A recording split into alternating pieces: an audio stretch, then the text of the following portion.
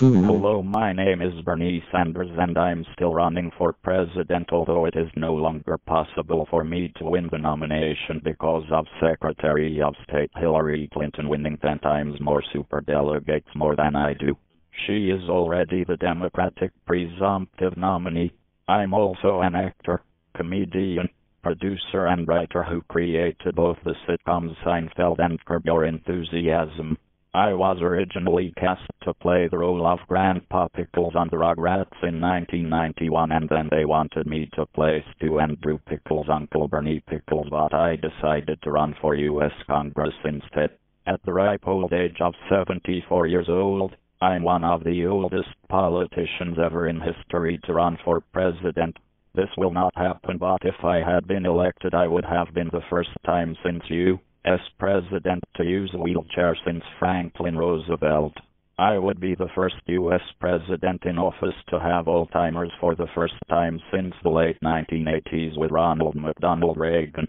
I believe the minimum wage should be raised to $15 an hour, then $20 an hour after that. I believe all college students should go to all colleges and universities for free for life. I believe every college, university, private school, even every preschool in the entire United should be free for each and every single student. Today I accept the endorsement from the senior Barney bunch with these fellow old men, elderly grandpas younger than me, mascots, retired mascots older younger than me, frail old cartoon characters younger than me.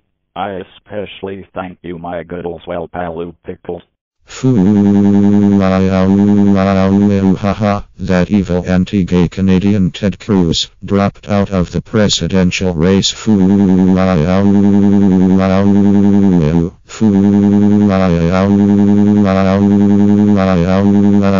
Finally you dropped out of the 2016 presidential race, you foreign Canadian immigrant.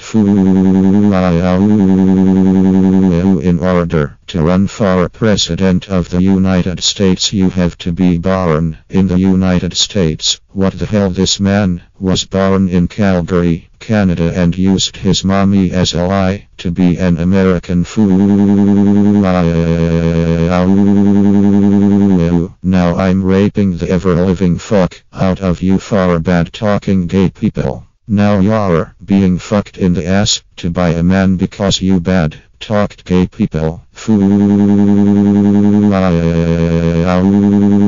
Your wife finally admitted you're an immigrant from Canada.